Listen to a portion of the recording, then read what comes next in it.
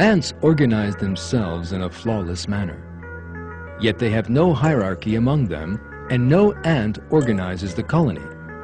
Despite that, every ant miraculously knows what it has to do.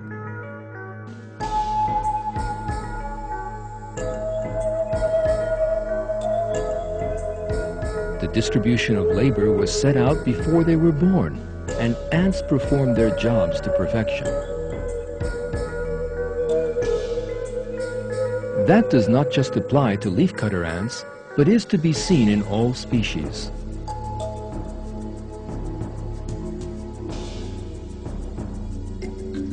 These features that ants possess once again demonstrate the invalidity of Charles Darwin's theory of evolution.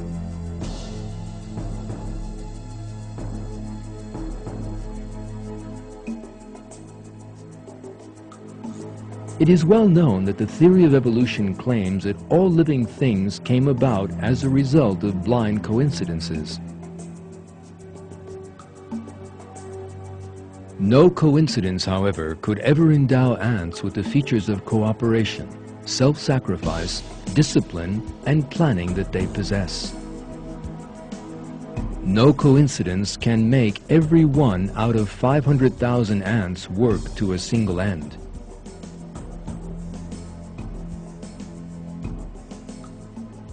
The theory of evolution claims that living things need to be in a permanent state of struggle to the death to survive, and regards this as the fundamental mechanism of evolution.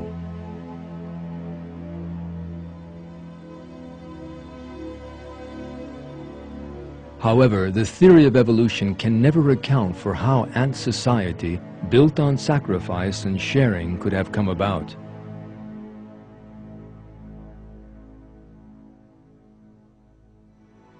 The theory of evolution also maintains that living things acquired the characteristics they possess in stages, as a result of changes brought about by mutations.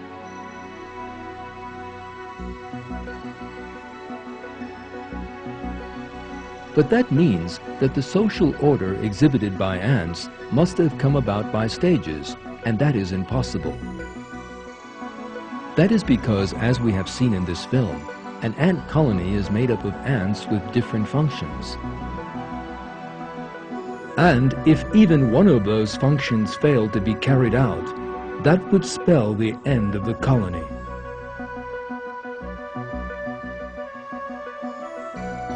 Let us consider the leafcutter ants as an example.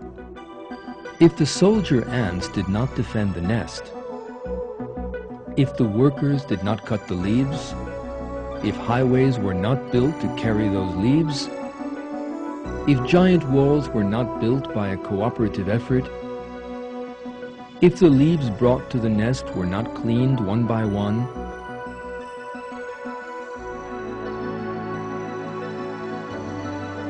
then none of the other jobs would serve any purpose, and the ants would be unable to grow their fungus. That would mean all the ants in the colony starving to death.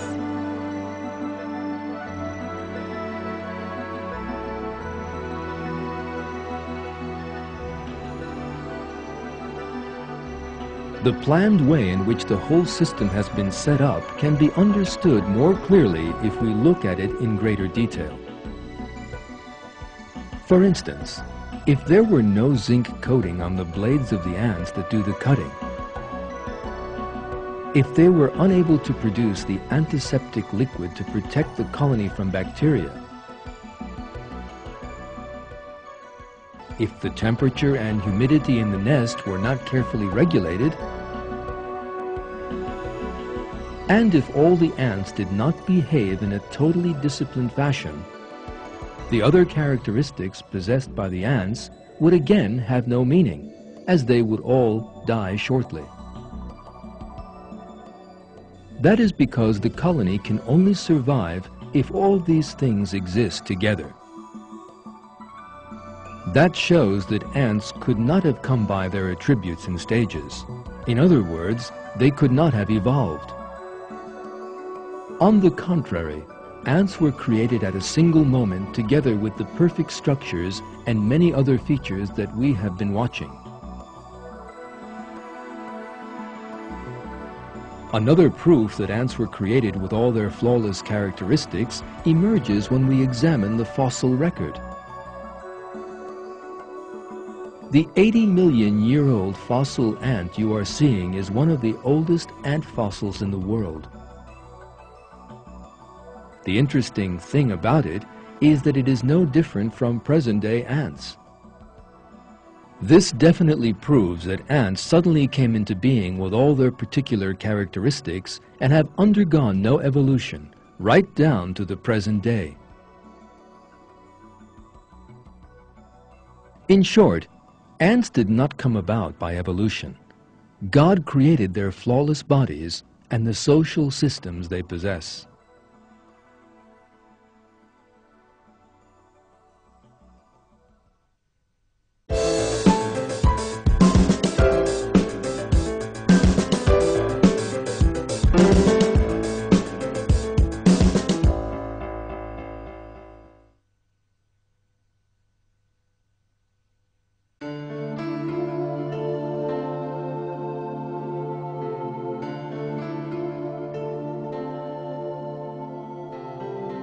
Let us now think in the light of all the things we have seen in this film and ask a few questions. How did ants come by all the features they possess? Who set up the division of labor between them? How is it that every ant knows from the moment of its birth what job it has to do? Why are the soldier ants prepared to sacrifice their lives for the sake of the colony?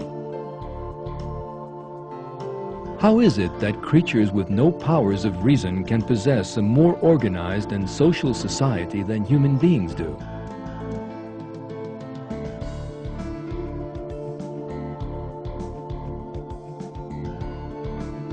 How is it that 500,000 ants can act like a single brain for a common purpose?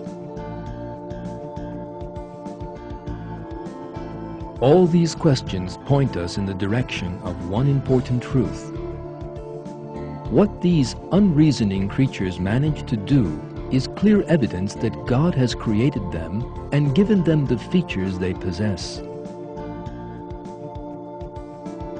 God's might and the art of His creation are to be seen in all living things. Ants are just one of the countless manifestations of God's art of creation in the world.